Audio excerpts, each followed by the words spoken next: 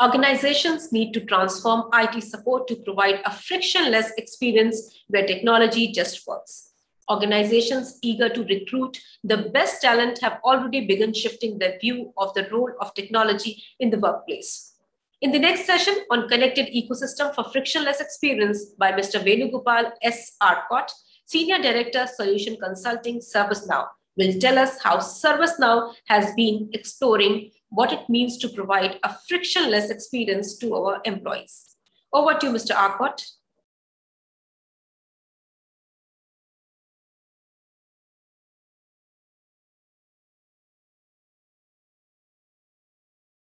Warm welcome to all of you. Thank you for joining this session on Connected Ecosystem for Frictionless Experience, the new future of work for the retail industry. I'm Venugopal Arcot, Senior Director, Solution Consulting at Servicenow. Before I get into the subject of the retail itself, I want to just step back and analyze the then-now frameworks. What's changed and how to understand this new future? The world of work has become the driving force, but it is redefined by the where of work. The space of work, both physically and geographically, are changing. Embracing a hybrid model to reimagining the physical spaces or need of the hour, the space has become sacred. The distance between people are looked upon in a laser scanning eyes. The when of work, the schedule and timeline and the cadence around it has also changed in many ways. From 9 to 5, the life has moved to 5 to 9, in some cases even 24/7. People are seeking Wi-Fi to Wi-Fi freedom. The who of work, the persona who's performing the work, has changed many with different dimensions into combinatorial skills in terms of reaching access to places where there was no access to. These are cutting across generational divides, and the reskilling of the workforce is need of the hour because people have to use certain technologies to reach spaces, to reach and perform work. Last but not the least, the what of work. The tools and systems and processes that enable work, automation of manual work, because all the contact points need to be contactless, rapid adapting to AI and building a robust infrastructure. And that's the need of this title also, is between a connected enterprise leads to friction, but making that connected contactless removes the friction, and hence it's called frictionless. The next is the most important, supply chain. It's critical to connect the dots here. The evolution of the retail supply chain is because of inefficient and manual processes, not optimized for economic growth, because the connection matters and connection starts to fail. And failing in many different ways when a shipping is coming and there is nobody to pick up the shipment because of lack of people available, because of migration you see in this worker community. No single source of information and unified workflow, inefficient and manual process, and retail store now on additional link in supply chain requiring optimization and training. The next is about the most important parameter of human resources. The fast changing workforce and workplace that results in high turnover and seasonal workforce. This requires faster onboarding and training because there was the changes in the regulatory are also enforcing in terms of how the workforce need to change and adopt to the newer ways of working. Limited visibility and support points to employees in store and including franchisees are one of the drivers. Inefficient interactions and shared support services, often relying on high manual medium of phone and email, causing loss of disruption and communication breakdowns, thereby leading to customer dissatisfaction. Last but not the least is the IT backbone. Sometimes it's called the brains. The top performing retailers in 2020 were already investing heavily prior to the pandemic, especially in BOPIS curbside, which means that they had the advantage when the lockdown happened and they were able to get on board. 67% of the consumers have indicated that they plan to stay with at least some new purchase behaviors long term. And 76% said retail executives plan to accelerate investment in technology. These are some of the areas in terms of the changes that's affecting the retail industry itself. I just want to reflect on another important area, which is retailers should prepare for lasting behaviors. One of the point I mentioned, and post-COVID world also. In this COVID, there are a lot of behavioral changes that have happened. Automation in the space of procurement, logistics, finance, which are related to the entire retail industry, but these were not so important to get into conversion to manual and retail. But during this time, this space of automating this space has accelerated. 76% of retail executive plan to accelerate investment in technology. 46% of retail executives plan to invest in technology and solutions to support employees. And 67% of consumers say that they plan to stay with their adopted pandemic behaviors. What do those pandemic behaviors mean? Pandemic behaviors mean that the wastages are reduced, the leakages are reduced, the inefficiencies are reduced. And these inefficiencies are coming in the areas where the work was flowing and there was a little bit of friction. Friction in terms of picking up, and there was no people around to pick up. And the truck was moving, you don't know where the truck is currently. And when the truck comes to the office or the factory, there was no proper challan. Automating and digitizing all of these aspects and making contact into contactless are the efficiency parameters that you see. The next is in terms of some of the examples. We talked about some of the examples in the previous slide in terms of how it's affecting in the different channels of IT consumers. Let me just deep dive into the areas of store franchisee support, customer loyalty, vendor management, employee workflow, and store asset management. Now, store operations and consumer services is critical for retail, where to speed up better and manage the requests from the stores, as well as including some new technologies as like AI and ML that bring human into the technology itself, embedding human into a technology in a way through those chatbot conversations, making it personal through this intelligent routing of some requests that are coming, or possibly a complaints or some information that needs to be passed. Post-store updates and changes to store portals to simplify communication. These are some of the areas in the store and franchisee support. The next area is in the area of customer and loyalty management. Here is where the customer experience is maximized. Streamlining customer service ability to respond to customer needs. These are in various forms like loyalty programs, service issues, membership status, and providing certain perks in terms of the continued buying model and process that the consumer shows from a buying pattern point of view.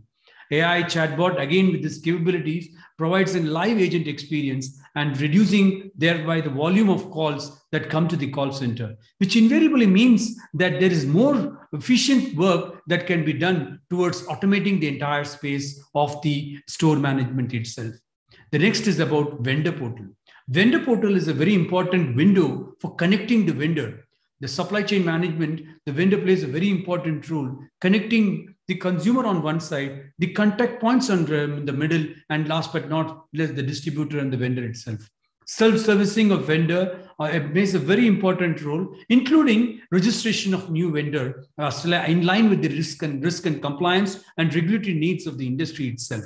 Streamline onboarding of new vendors and adding details of vendor products along with the risk parameters that are associated in terms of vendors buying, taxation process, vendors' history of payments, and many other dimensions associated with the regulatory needs.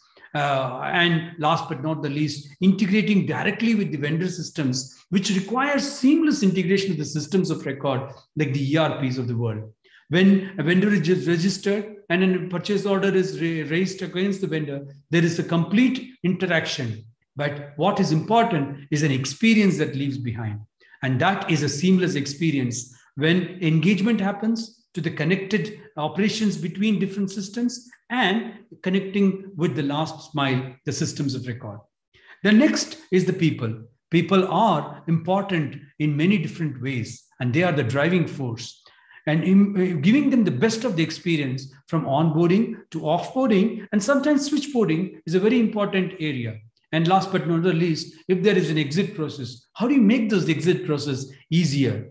Do we need to focus on multiple tools, right from planning to requisition, to managing the human capital management system, to training, background checks, and the exit process and alumni management. The entire process consists of 20 plus tools. How do we ensure that those functions are given a better experience, not having multiple skills to operate, but giving a better experience to connect with and respond? Onboarding of new group or store employees with focus on pre-boarding phase. Remember, some of these stores may have certain aspects of specialized training that would be required, and applications on regular interactions with collaborator, and the digitization of the administrative process, which means that whatever is manual in the store, how do you automate those processes itself?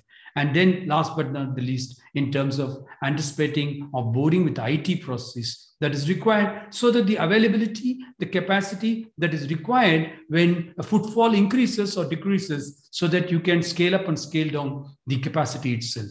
Lastly, asset management plays a very important role. Asset is the wealth that the store owns, the company owns. How do you ensure that those assets are available, tracked, and if any problem associated with the assets in terms of unavailability or any issues related to the asset itself, how do you ensure that those are communicated to the stakeholders? How do you ensure that mobile access are provided to the employees managing those stores, so that there is a complete collaboration happens online, offline the grid, but access happens and communication happens seamlessly.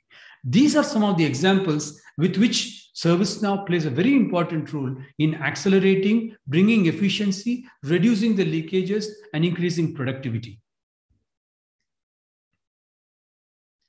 How do we do that? Service excellence value proposition is end-to-end connection. And that's where end-to-end connection, connecting the retail operations, the back office, the corporate support in a seamless case resolutions originating from customer services. Most of this are left behind saying that, let me come back to you with 24 hours or 48 hours of time. Those days have gone by. It's important that the agent who sees the customer problem much ahead of the customer sees, probably they're putting it on a social media or somewhere, but capturing that and having the diagnostics window and the remedial window, and possibly and providing an opportunity for the customer after resolution to seek if there is something more that they can do with.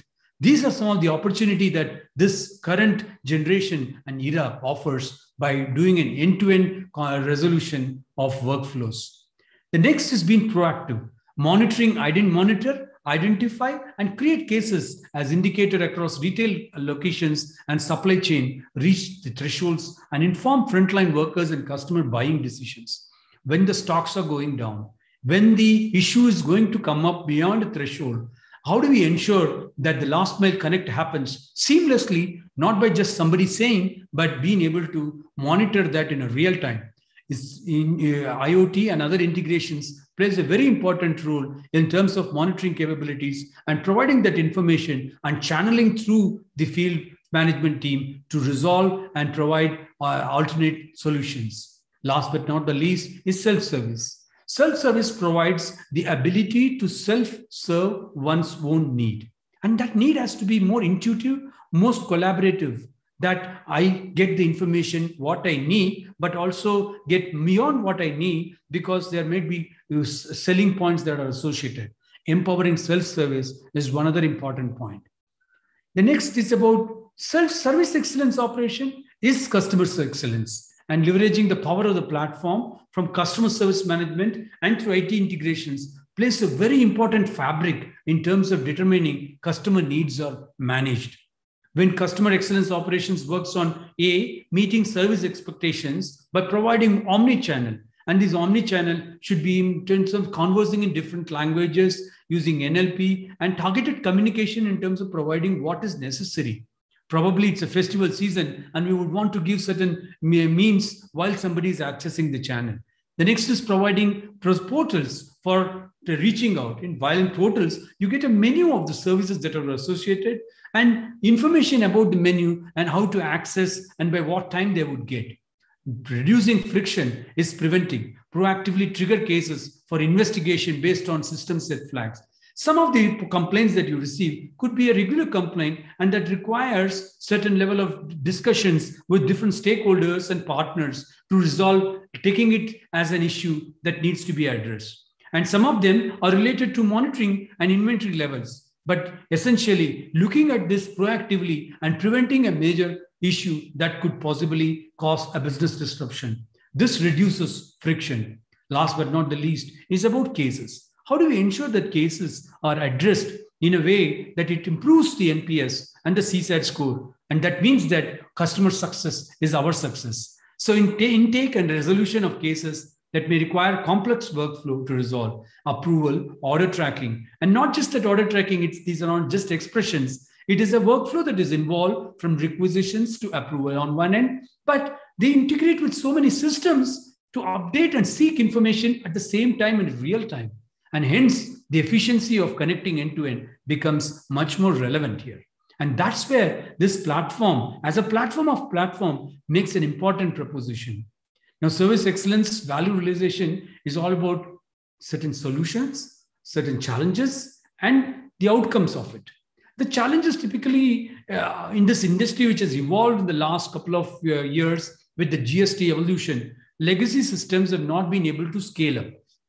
They are not built for cross-functional case management or not built for cross-functional behavior of work flowing. Customer expectations are higher and higher. Lack of integrations with these kind of back office and is creating a lot of friction. And inefficient portals and insufficient portals, lack of ways to reduce friction for customers to get the service they require. And what is the solution? Integrating with existing core systems, end-to-end, exception, investigation case management, single platform to breaking down silos, embedded knowledge so that self-service becomes easier, digitizing and accelerating the service delivery through connected digital workflows, and integrating of engagement and the back office layer, giving an end-to-end view. Last but not the least, integration with IT. IT provides the availability, and hence, if any system that is a customer is not able to access, and now that we have opened up a channel where customer can request and trade using the online platform, there is an IT backbone that supports it. And if the IT backbone is not known proactively or predictably, this customer agent is not going to help much. So the IT backbone connection makes this business availability much more easier.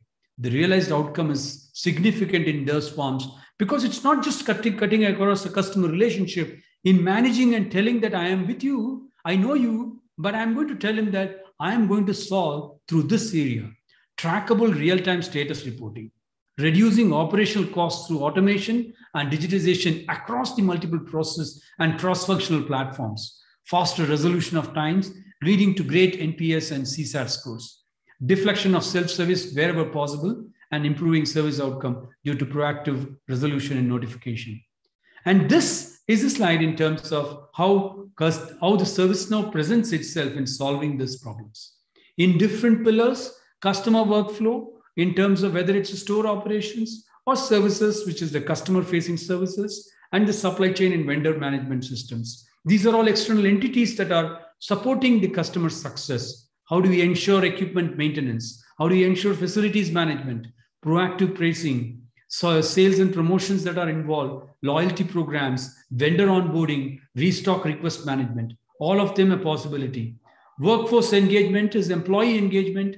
Worker health, safe workplace applications plays a very important role because safety of the workers is also important for safety of customers because they are going and meeting customers to do some field work. So ensuring that their health are healthy, the contact tracing, the safety practices, availability of PPE kits, and knowing where they are going and the touch points they have allows us to track and trace and inform the regulatories. Onboarding, offboarding, we talked about, of employees, contractors, and seasonal employees. IT services involves IT workflows and processes, reducing manual workflows in the IT, which means that avoiding outages, proactive service management, knowledge management, asset management, both hardware and software. And last but not the least, the next part is in terms of the IT security and risk. Security plays a very important in dealing with customers, employees, and the service we deliver. Security also provides as an opportunity to manage risks across.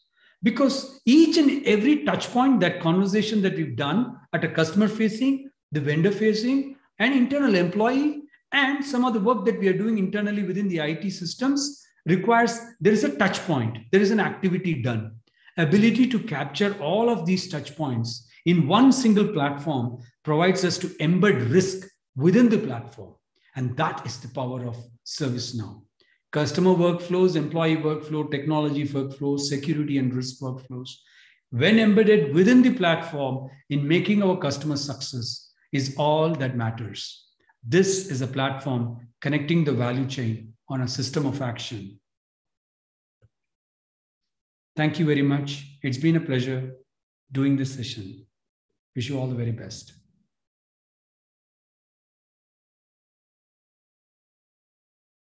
Thank you, Mr. Arcot, for sharing some initiatives of ServiceNow for a frictionless experience.